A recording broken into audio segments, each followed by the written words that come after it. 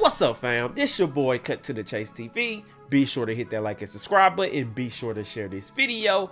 I got some news for you Negroes today. Jay Prince has set the internet on fire all week, and this time he got Quavo in the headlock, and Quavo's a willing participant.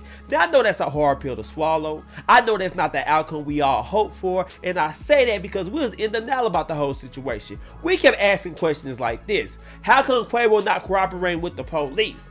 How come Quavo not speaking on Takeoff? How come Quavo not defending Offset from Jay Prince and Mobties? And the answer is simple.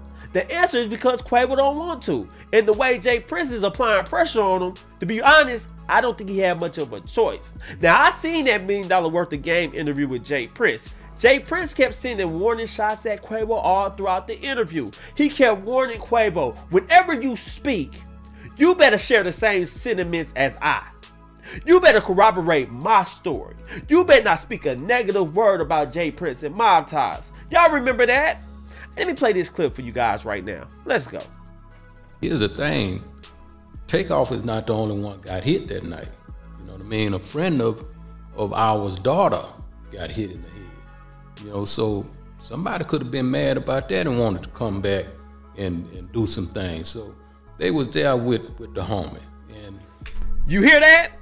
Jay Prince said, the woman who got struck in the head is part of Mobties. That's my friend, daughter.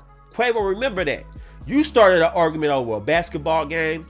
You made a threat. Your partner you was with had the strap out, causing DJ Pat to fire. And my homeboy, daughter, got struck in the head. Quavo, you remember that.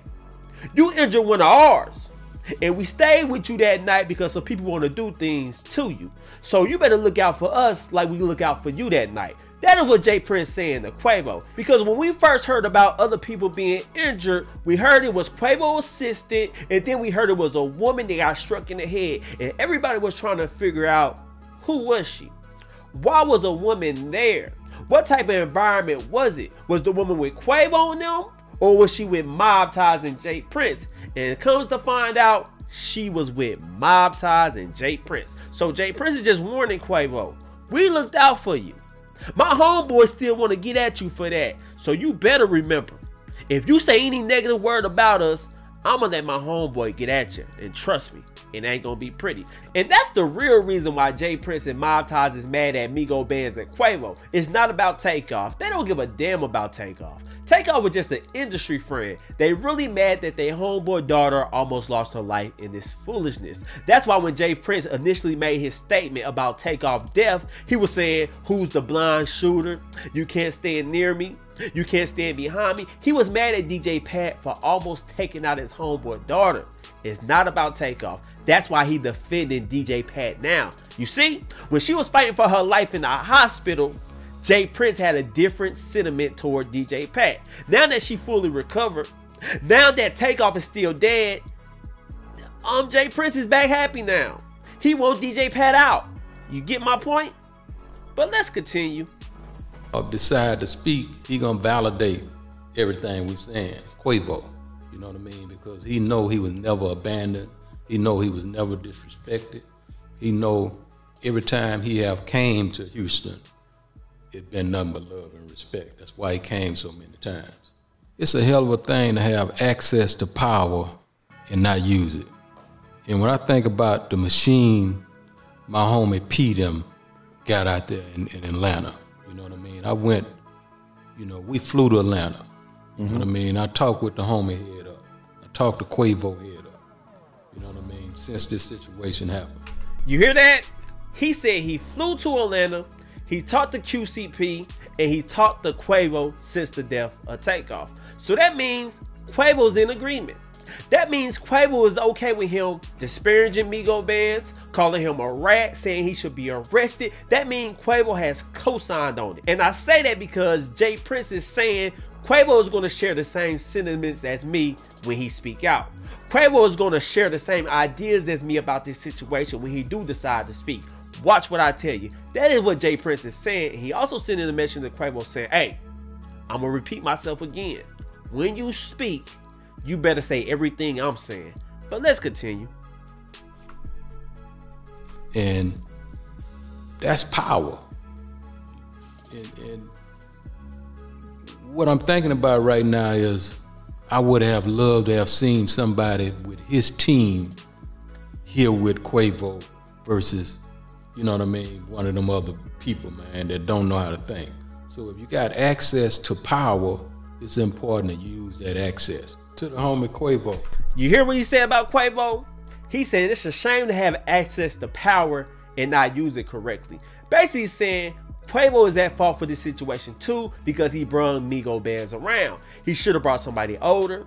He should have brought somebody that was smarter. You can't bring a dummy around mob ties and cause hell. So you got blame in this too, Quavo. That's why I wish you would have brought one of P people with you instead of one of your hoodlums from the hood. That is what Jay Prince is saying. So now he taking belt the ass on Quavo. Pay attention, listen closely, because Jay Prince, he says important things. He says some very interesting things in a roundabout way. You gotta really decipher. You gotta really break his situation down when he speaks, because he says a lot without really saying nothing. But let's continue. Ain't nothing changed where my love is concerned, where Quavo is concerned. So, you know, there's gonna come a day, there's gonna come a time that everything we saying, Quavo gonna have the opportunity to bear witness that this is the truth. You know what I mean? This how it went down, and from A to Z. And I look forward to seeing that day. But even more important than that, you know, like I told him the last time I saw him, you know what I mean? It's love here. You know, it's love here, and I look forward to that coming back together soon. Now, I think Quavo is in a lose-lose situation. If Quavo speaks out and back Migo bands, say they was attacked, he got a problem with Jay Prince. Now, if Quavo speaks out and corroborates Jay Prince's story, saying Migo bands acted incorrectly, now he got a problem with Takeoff family. Now he got a problem with the public perception of him.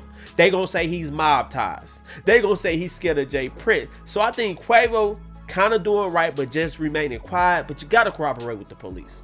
You have to speak to the police, because if you're going to be sharing tributes of your nephew Takeoff, if you're going to be crying at the Grammy stage, if you're going to be talking about how much you miss him, then you should want justice for him. So when the police ask what happened, who did it, how did this transpire, you got to be upfront and give them the real deal. Damn the streets. Damn about who snitching, who telling. It ain't snitching because you was a victim in this situation. You guys was attacked, and it could have been you instead of Takeoff. Think about it like this. If Quavo was laid out and Takeoff survived, I think Takeoff will cooperate with the police. I think Takeoff will want justice for Quavo. So Quavo, you guys return the favor. You got to share the same sentiments as that. That's all I'm saying. Because by you being quiet, by you throwing Migo bands under the bus, it proves one point, that Jay Prince got more pull with you than Migo bands. Migo bands put his life on the line. He had the strap. He was ready to roll. He was ready to protect you. Yes, he acted stupidly.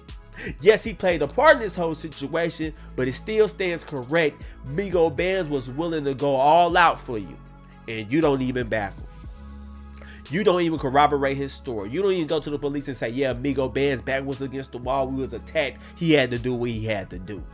You owe him that much, right? That's all I'm saying.